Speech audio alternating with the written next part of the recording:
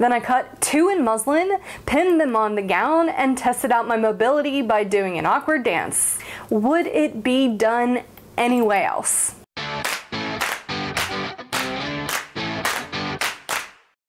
Hey y'all, Jackie here, and welcome to Fantastical Follies, where we get up to various sewing shenanigans. If you're new here, welcome, and if you're returning, welcome back to the insanity, my friends. This is part 1 of 2 on how to make a historically inspired 18th century English gown, the grand finale for my Glam Rock Goes Rococo series, where I'm turning myself into a 1770s David Bowie. I'm splitting it for 2 reasons. 1, I'm not finished hand sewing all of the trim. I didn't want to rush it and breeze through filming the reveal and editing the video when this is the culmination of a literal year-long project. I wanted to give it the time and attention it deserves and still make my every other Thursday upload schedule. 2, the video was getting insanely long.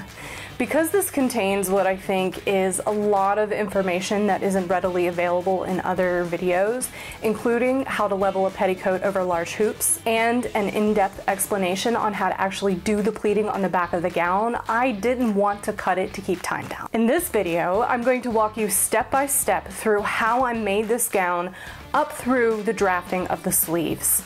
There's going to be a little less shenanigans and a little more instruction than normal. The next video is going to be back to the regular level of silliness. It'll cover setting in the sleeves, then adding the sleeve puffs, all of the trim, fixing a couple of problems, and then finally the reveal. My goal is to get that video out a week from when this one airs, but if I can't make that work, it'll be the normal 2 weeks from then. So, if I haven't scared you away yet, please consider looking down and seeing if you've hit that subscribe button. If you haven't, why not give it a little push so you know when that video comes out? The gown is looking so cool, even if I'm going cross-eyed from all of the stripes. Also, if you haven't watched any of the other videos in my Glam Rock Goes Rococo series, where I make an entire 18th century kit with Ziggy Stardust inspired decorations, you can check out the playlist here and in the description below. Okay, I'm gonna try and keep this short. In my mock-up video, I talked a little about what makes an English gown an English gown. I also talked about how difficult it is because of all of the back pleating. What I didn't talk about was the difference in styles between the early and later gowns. There are a lot more videos available about the earlier style English gowns with the robings, the stomacher, and the large sleeves because of this book, The American Duchess Guide to 18th Century Dressmaking. However, their English gown is from the 1740s and consequently a different style than the one I'm making. In the 70s, we're seeing tighter sleeves, the pleating in the back is much narrower, and instead of the robings, it closes at the center front with pins and doesn't have a stomacher. That's what we're making today. Materials. Because this is my first historically adequate 18th century gown, I didn't want to spend a lot of money on materials. It's a cosplay and I knew it wouldn't be perfect, so I didn't want to shell out the cash for silk or wool when I knew it was going to have issues. I used 5 yards of 58-inch cotton twill shirting for the gown. I used 3 yards of 60-inch cotton voile for the petticoat. Don't do this. I regretted not spending the extra couple of dollars per yard to get a heavier weight cotton. Full of regrets. The lining is a standard 5.3 ounce bleached linen. I probably used about a yard-ish. I'm using a combination of standard black poly thread for the machine-sewn bits and black cotton thread I had left over from Maleficent to do the hand-sewn portions. Originally, I'd wanted to do this completely by hand, but now I have a deadline to get through, and it's going to be about half and half. So let's get started with the construction. First, I needed to measure the length of my skirts for both the petticoat and the gown. Notice I'm wearing the appropriate shoes. That's important. And yes, I still need to paint one of them. Whoops. Take the measurement from your waist to where you want the petticoat to stop. I'm going right about to the ground so I can make a few adjustments if I need to. Do this over your support. Add about 1.5 inches to your length for seam allowance. And then for the petticoat, go ahead and cut 2 lengths of fabric along the selvage to make your skirt front and back. This is for 60-inch wide fabric. If you have 45-inch fabric, you'll need to cut 3 panels. For a gown over hips this wide, you don't want the hem any less than about 120 inches. To give you a reference, my panels are 52.5 inches long. I'm 5'3", and the boots have a 1.5 inch heel. This ended up to be a little long, but you'll see that later. Okay, let's talk about this petticoat. So up until now, this has been constructed the way most 18th century petticoats are constructed, i.e., they are sewn up at the sides, and then we sew the hems for the pocket slits, right? And then this will get sewn. The insides are sewn, backstitched, and then felled. Obviously, I'm in the middle of this, but I wanted to get this shot while I still have daylight. So normal procedure from here would be to pleat everything, divide it and conquer it, put a waistband on, la-di-da-di-da-di-da. If you were putting this over a small hoop or a bum, you would pleat it and then raise the hem over the top of it. I will link to a good explanation of that down below from Burnley and Trowbridge. They will explain it way better than I could ever hope to. However, we are doing this over a large hoop, and the pleating method is not going to work. I searched and searched and searched for an answer to this, and finally I found one on American Duchess. What would we do without American Duchess? So without further ado, I'm going to show you how we're going to fix this. There is going to be at the top of this, and editing Jackie will put a diagram of this up so that you can visually see what I'm trying to talk about. This is the top of the petticoat. Doesn't matter whether this is front or back, I don't care right now. What we're going to do is actually sew the top inch of this together like this. These pocket slits are not going to be used with this costume. Instead, we are going to sew a channel here to a certain size and then put a ribbon or something through it, some tape, and use that to gather over the panniers so that it distributes the fullness of the fabric over the pannier in a more pleasing manner. Someone had a very good suggestion in the comment section of the blog that I have linked to down below that explains this process, in that if you only do the drawstring, you can only wear this over large hoops.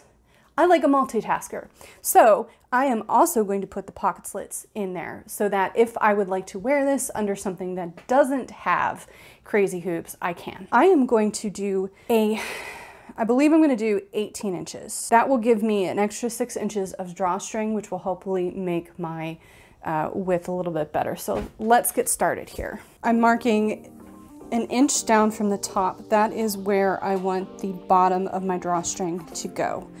I don't want to have a wider seam allowance than that. And now I'm marking a 1/4 inch from the top, and I'm going to fold that over. Once everything was marked, I turned under the top edge by 1/4 inch. And then we'll fold it over to the line, and we'll do the same to the other side. And then I'm going to open this back up and pin this inch together. And I'm actually going to sew this side. All in all, I'm pretty happy with the way that my mock-up went. There are only a few small adjustments I need to make to my pattern before I go ahead and get this cut out on the lining. So the first thing I need to do is modify the bodice front. So it was a little short right here, and it's showing my top. I'm not sure if that is going to be the case for my actual gown, because obviously I will be wearing a different set of underpinnings. However, just to be on the safe side, I'm going to extend this up about 1/2 inch. I might do like 3/4, 5/8 of an inch, just to be on the safe side. And then also I'm going to extend the bodice front down because it was just barely too short to even cover my stays. And of course I'll be wearing a petticoat with this, so it won't be quite as much of an issue, but I wouldn't mind having a little bit of a longer bottom. I can always cut it off if it's not quite right. So let's do that first.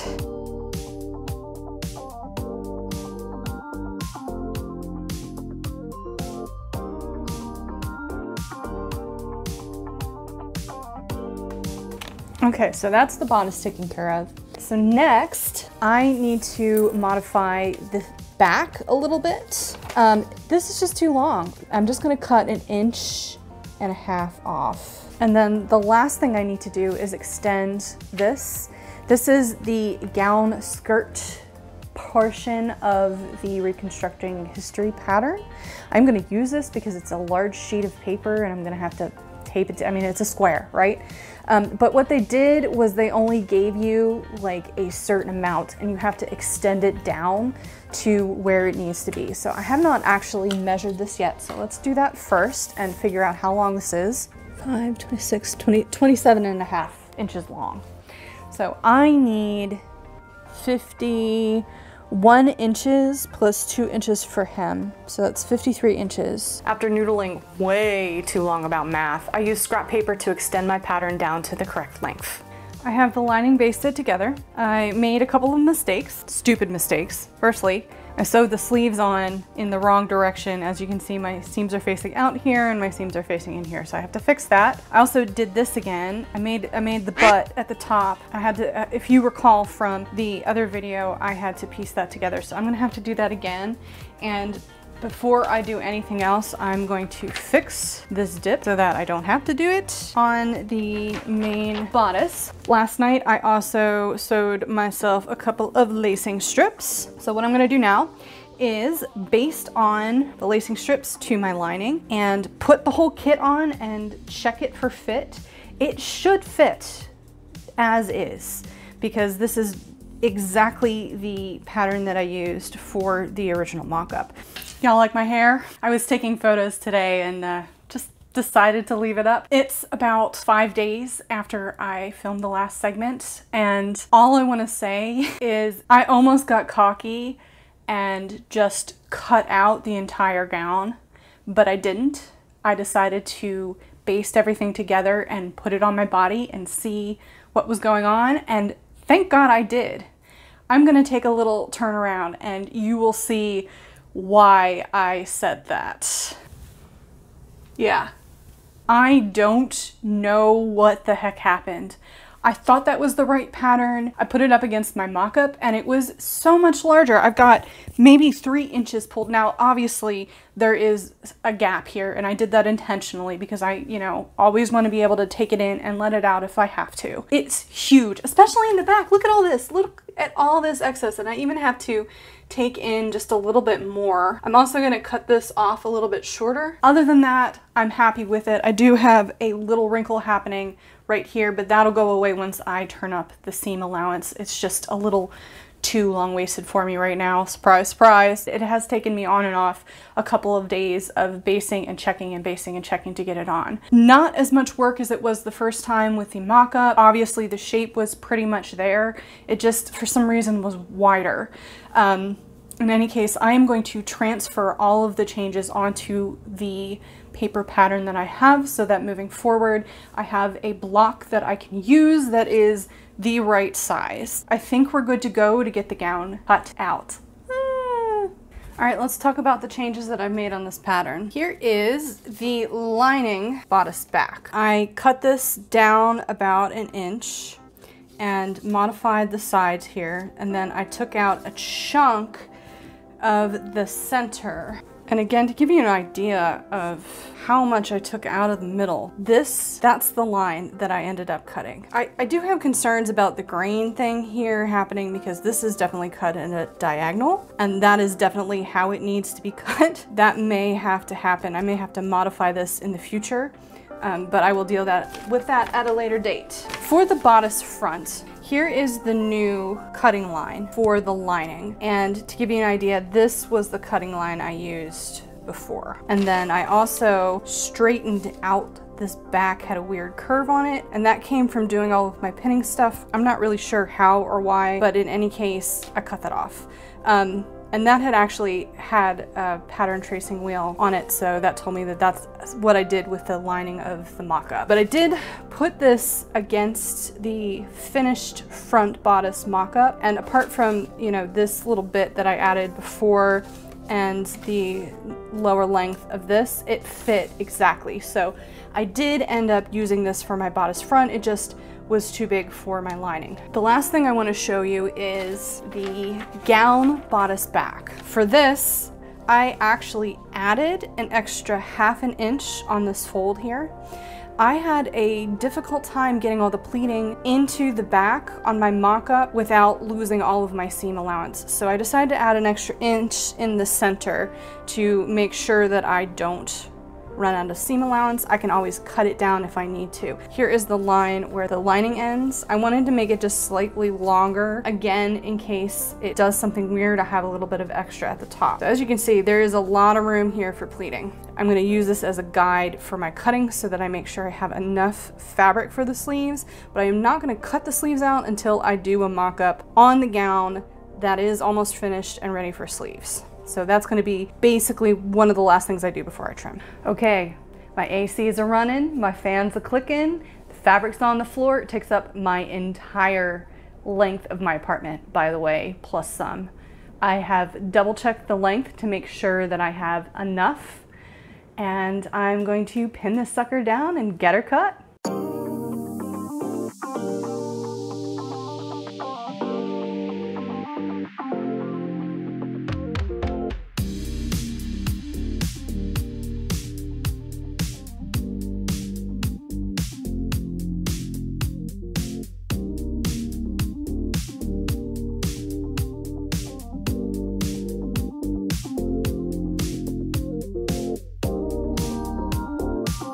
I then serged most of the edges to my lining pieces and reassembled them together with basting stitches. The exception to this was the new center back seam, which I machine sewed together in preparation for the pleating. I have basted my bodice together and I'm pretty happy with it. And now I am going to fit the petticoat. However, before I do that, I want to show you something funny. This would make more sense if I had actually finished my chitin video, but the construction of this reminds me of a Greek chitin. And in fact, I'm gonna try it.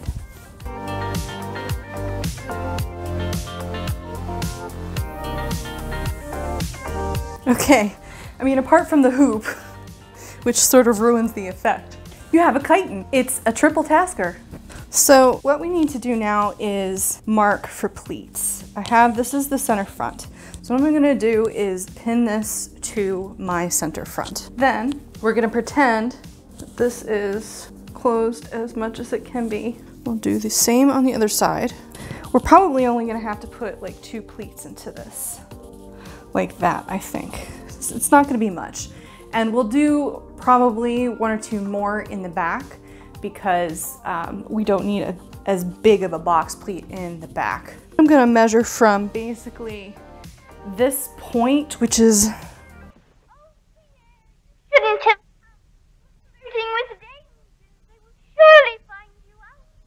a couple of inches away from my center, basically between the 2 center ribbons. Okay, and I've got my measurement, so I'm going to pleat to that measurement in the front and the back. Pleating the petticoat is exactly the same as in my under petticoat video, which I've linked to in the card at the top of the screen. The only difference is that there will be a larger box pleat in the center to create a nice, pretty flat middle. I'm then going to hand baste the pleats down about 1 foot from the top of the petticoat so that they stay intact for leveling the hem. Then I turned in a small hem on the fronts of the gown bodice pieces and then the gown fronts.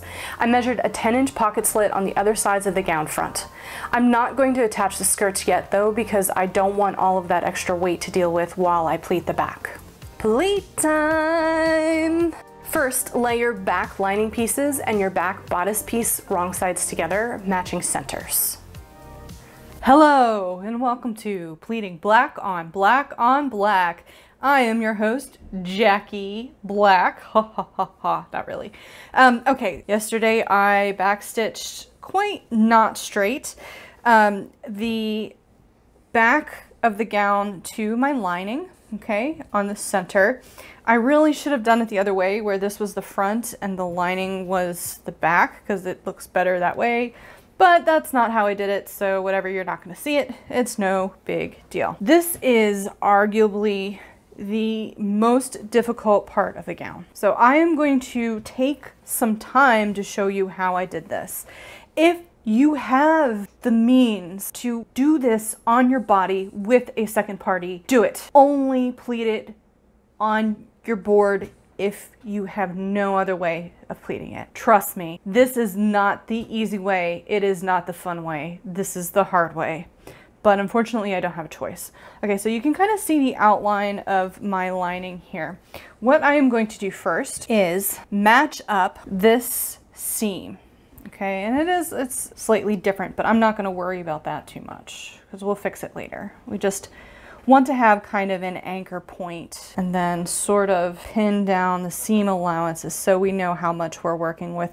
I can always change this if I have to. I've given myself some extra space in the back, so if I end up having too much bulk to pleat down, then I can always move it over. But for now, we are going to pretend like we did that right. Okay, so one thing I have learned about this is that, for me at least, it's best to do it once and fiddle with it, come back to it, fiddle with it, come back to it. I am not the kind of person that can just sit here and do all of this at once. I just don't have the patience.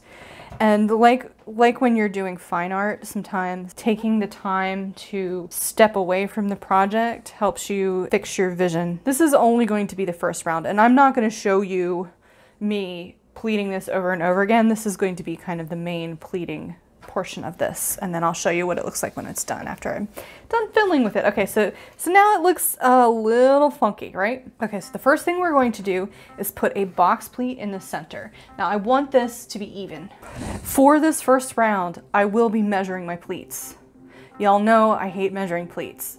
It may not stay that way, so I'm gonna go over 1 inch on each side. This is an inverted box pleat, so we're gonna take this here and pleat it down, and I am actually going to pin directly into my ironing board. And I want to stop about here. Essentially, where I'm stopping is going to be where the pleating of the skirts picks up. Okay, and then I'm going to do the same thing on the other side. I'm going to pleat it in towards the center.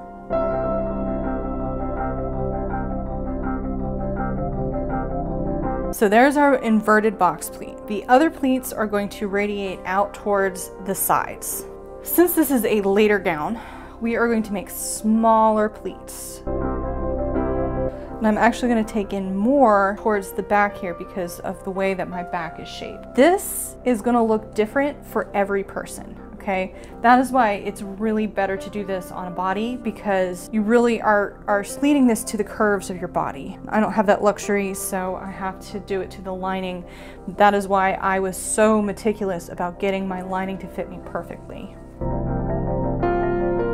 And the ultimate goal here is A, to make it fit, and B, to make it pretty. This is the focal point of this gown. Of course, this particular gown is black, and there is going to be a hell of a lot happening in the front, so you know that's kind of relative to this particular project. But this is like the big thing about this gown. Okay, and I'm kind of trying to make sure this pleat is equal-ish in size. Take your time with this. Don't rush. Become zen with the pleats.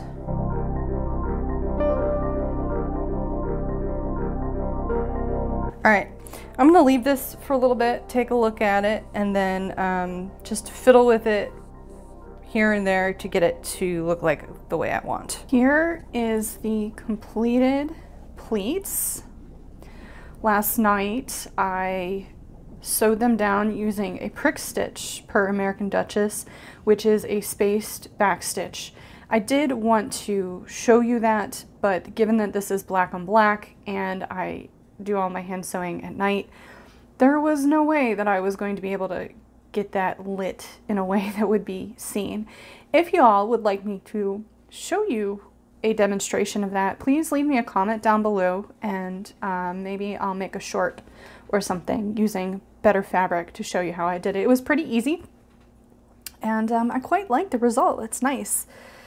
It looks very 18th century to me. So next on the docket is to take these skirt pieces, I'm going to put in my pocket slits and then sew the side seams to the other skirt pieces in preparation for pleating the skirt.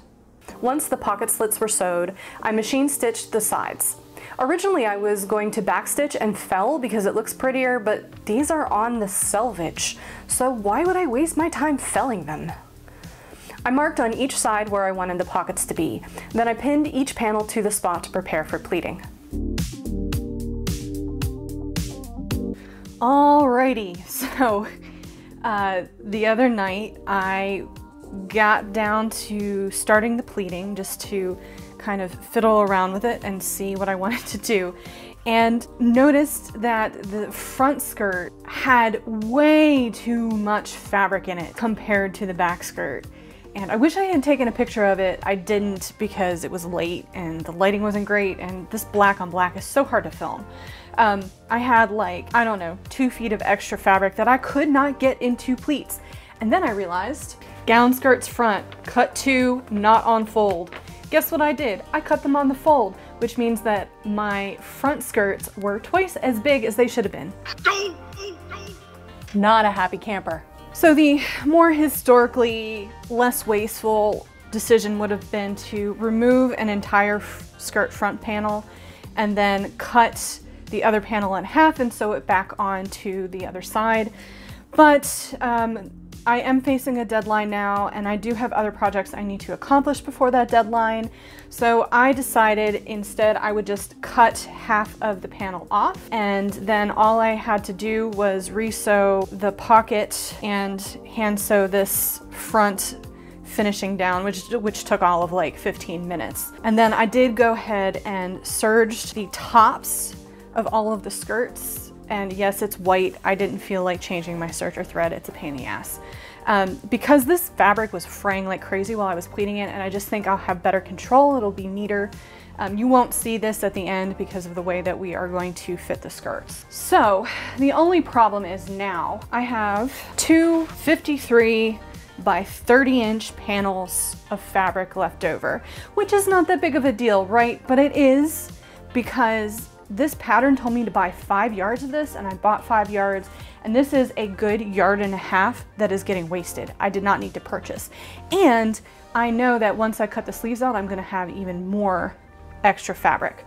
So kind of annoyed by that, but at least, you know, I used cheap cotton voile for this. So, you know, it was only like $7 a yard. It's not that big of a loss. And I think that I have enough that I might be able to make like a black pirate shirt out of it. Everybody's been cosplaying Our Flag Means Death recently, and I've been loving it, and all of these black pirate shirts are great. So this is enough fabric that I should be able to make something like that. So at least this fabric won't go to waste, but it is kind of annoying. The dress is in a really delicate state right now because of this juncture between the back and the skirts. As you can see, it is starting to fray already. And so I really just want to get these pleats in and at least basted so I can handle this fabric with a little bit more ease. So on my lining, I have marked where I want my pockets to go. Now the front is going to be pleated thicker than the back because there just is less space. These later gowns don't go to the front edge. They go between 3 and 5 inches back from the front edge. That being said, there's a 2-inch gap here. The end of the skirt is actually going to extend past this lining. As you can see on my mock-up here, here's the lining, and then we take the skirt and we extend it to the front. But it won't extend this much. This was meant to close at the front. I'm thinking I may just go to about 1 inch here. Let's get the fronts basted on and then look at it from there. Before I went any further, I wanted to get the back pleated and pinned to avoid the aforementioned pulling. I measured the distance I wanted onto the ironing board and just pleated everything by eye. I'm using knife pleats here. For the later gowns, you want to pleat all toward the back. If you're doing an earlier gown, the pleats go toward the pockets. Once everything was pinned the way I liked it, I took the pins out of the ironing board and basted by hand at the top, making sure I encased all of the folds. I then pinned the pleating down on the skirt to about the edge of the pocket slit. Once that was done, I started tucking the skirt under the back pleating, creating a small hidden box pleat to make sure the skirts were underneath.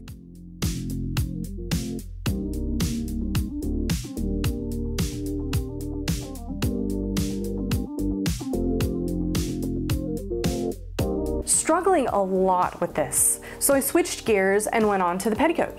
Okay. I tried to do the hem leveling on my body with this on and was not successful at all. I was having a huge issue trying to get it to look right. I don't know if you can see this on camera, but this line here is where I need it to be to get this up off of the floor.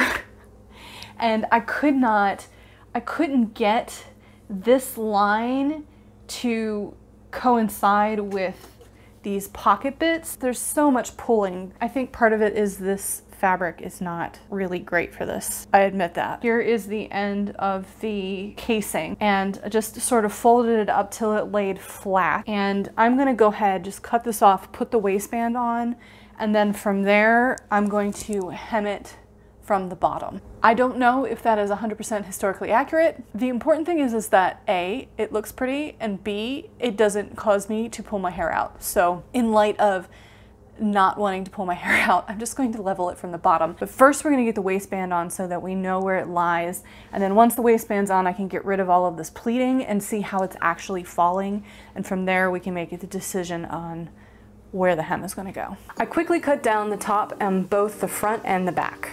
I marked the centers front and back and then added the waist tape like I did on my under petticoat video. I then hand stitched the tape on. I really wish I had done what I did in the mock-up and sewed past where I wanted the stitching to end and pressed, because I think it looks a lot neater. So I pinned everything down and I'm trying to fix it here.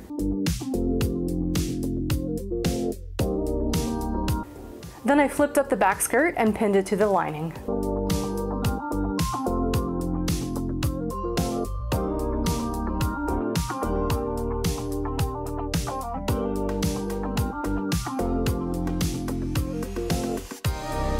I regret using the red cotton voile for my petticoat. It's too lightweight. So I made a quick longer under petticoat using basic white muslin and non-historical techniques to smooth it out. Then I threw everything onto Gertie with the hoops to commence pinning up the hem. I measured 2 inches from the ground all the way around. Then I cut off the excess, totally forgetting to add seam allowance. Oh well.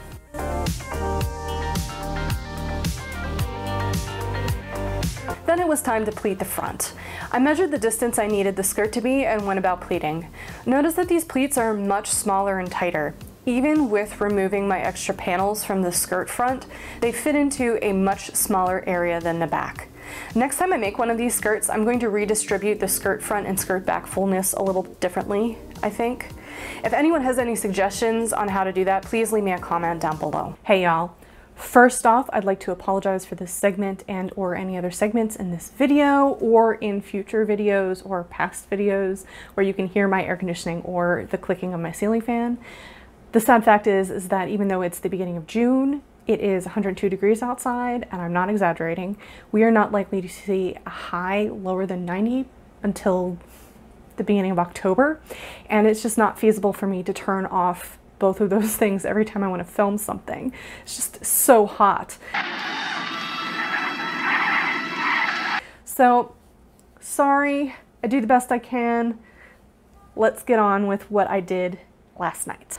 Okay, so I was all ready to base these pleats down last night when I realized that I hadn't even sewed the lining together. It was all basted. So I went ahead with the machine and sewed on my side seams here.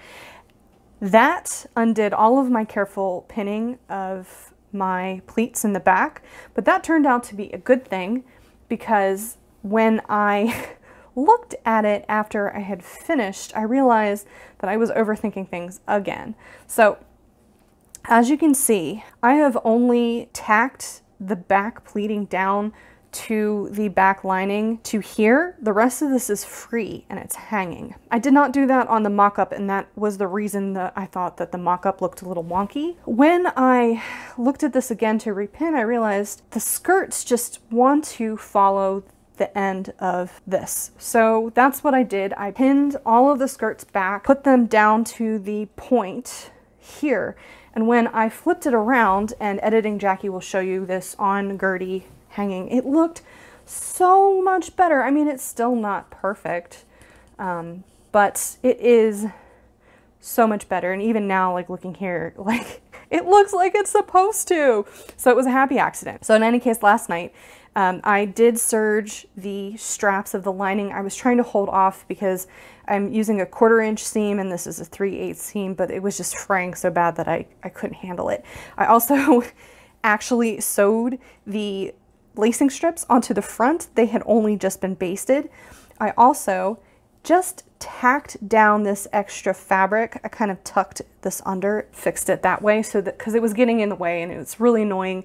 I'm going to do that on my other gown as well. Then I went back and I back stitched in a very wide stitch the skirt to the lining. I did not want to baste this because these skirts are so heavy that I was afraid it was just going to just come right out.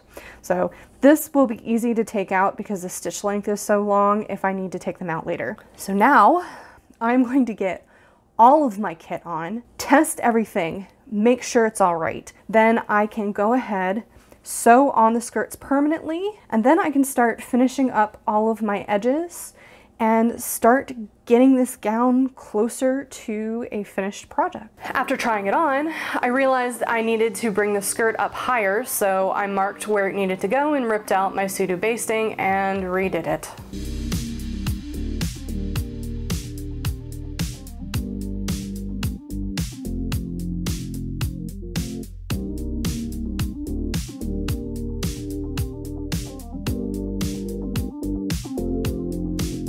Strap time! Using my serger, I sewed on the straps, sandwiching the bodice between the lining side and the outside. Once those were pressed, I placed the top binding strip at the top of the bodice and pinned. Once that was hand stitched down, I turned under the outside edge of the straps and tunnel stitched them closed. No need to do this on the inside portion because that's what the sleeves will get sewn onto. To finish the front edge, I matched the lining to the bodice front and turned under the tops on both sides. It'll get pinned most of the way, but the last few inches will get hemmed separately. Here's a quick spin of the pinned bodice front. Having a little issue closing it, but I realized later that's because it wasn't laced tight enough. Okay, I've got good news and I've got bad news. First, the good news. This completely coming apart sleeve pattern that I originally drew up when I was mocking this up ages ago actually fits almost perfectly into my sleeve head. The only problem with it is that the seam on the back is in the wrong spot. It's directly under my arm, which is modern construction, and it's supposed to be sort of on the back of the arm. So when I tried this on this morning, let me just say what a pain in the ass it is now to do fittings with this, because I have to put on all of the stuff to fit it, and it just takes almost a half an hour. I pinned my old muslin onto the left side of my gown and went ahead and, starting from the side back seam, I just drew a line all the way up to the top of the sleeve. And I'm going to sew this together and then just cut on that line. Well, I'll probably just make it a little bit straighter. And then I'm just going to cut on the line and draw it onto another sheet of paper and go from there. The bad news, put this on, there was a lot of wrinkling happening in the front. I got really frustrated with it and ended up taking out most of the skirts. Now, with some slight adjustments, I was able to get the left side of my body looking really good, but not the right side. My plan now, and this sucks because I was getting so close to having everything completed. I'm going to unpick my spaced back stitch on the back, smooth it out, re-stitch that, and then I'm going to take my pinned side that works and do a point by point measure on the other side in hopes that that fixes the wrinkling, at least enough to get it to look good. Cross your fingers for me, y'all.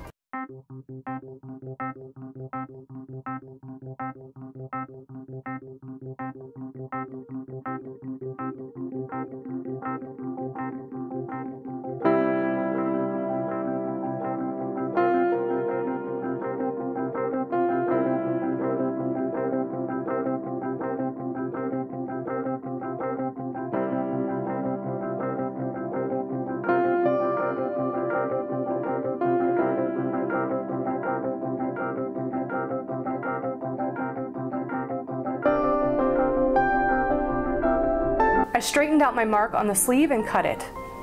On the left here, this sleeve block is the sleeve from the 1760s Robe à la Française from American Duchess. I'm using it to mark the width of the bottom of the sleeve because while the size of the head fit, it was way too loose at the elbow.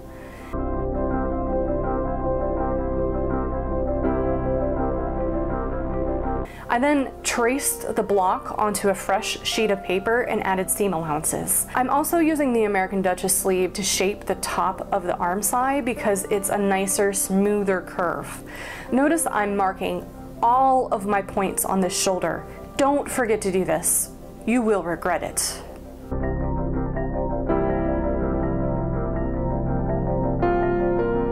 Then I cut 2 in muslin, pinned them on the gown, and tested out my mobility by doing an awkward dance.